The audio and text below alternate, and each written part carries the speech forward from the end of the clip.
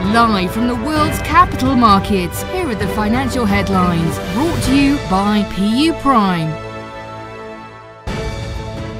Hello and welcome to Friday's Daily Financial Report. Wall Street's main indexes rose nearly 2%, bolstered by a better-than-expected jobs report that eased worries of an imminent slowdown in the world's largest economy. Data showed the number of new applications last week for unemployment benefits fell more than expected. In a significant turnaround, global crypto trading volumes on centralized exchanges surged by 19% in July, reaching $4.94 trillion. This marks the first increase in trading volumes in 4 months. The yen fell against the dollar after new US labor market data showed that unemployment benefits fell more than expected last week, easing fears of an imminent recession. The yen's slide follows a sharp drop the day before in a volatile week in which investors have had to digest the unwinding of popular carry trades.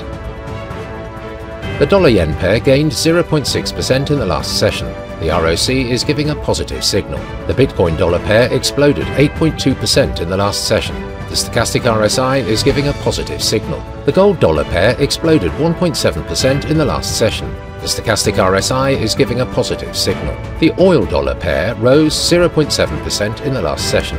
The MACD is giving a negative signal. The US Baker Hughes US oil rig count will be released at 17 GMT. Germany's Harmonized Index of Consumer Prices at 6 GMT. Germany's Consumer Price Index at 6 GMT. Finland's industrial output will be released at 5 GMT. Japan's CFTC JPY-NC net positions at 1930 GMT. The UK's CFTC GBP-NC net positions at 1930 GMT. We hope you've enjoyed Friday's Market Outlook. On behalf of all of us here, we wish you a productive trading day.